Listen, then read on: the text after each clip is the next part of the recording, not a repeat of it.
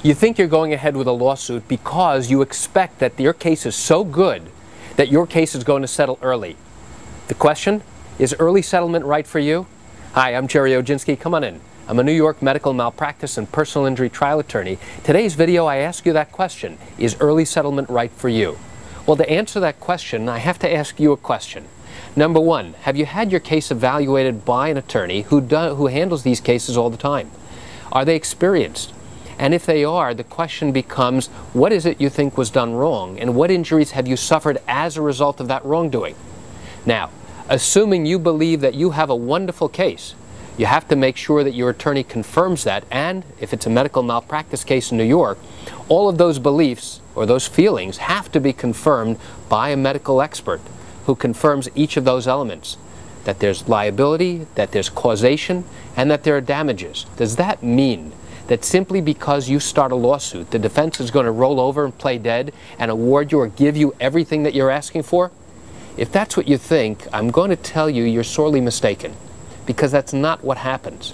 In the litigation process, what happens is once you've started your lawsuit, the defense has a clear opportunity to now evaluate your case. And there's an entire process by which they do that.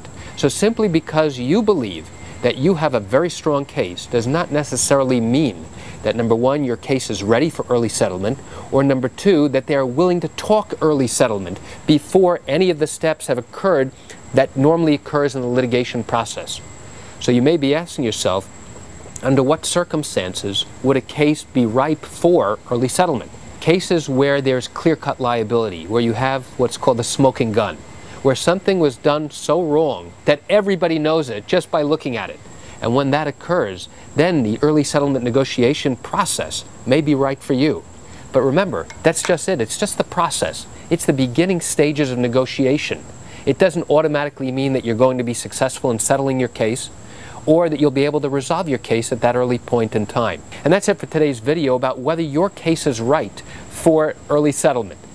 You know that if you have questions about this, and I'm sure that you do, what I want you to do is pick up the phone and call me. I answer questions like these every day involving cases in New York.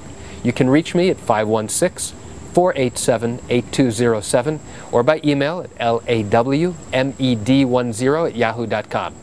By the way, if you found this information helpful, press that button below that says like on Facebook or YouTube. This way all of your friends can get the benefit of the same exact information that you just got.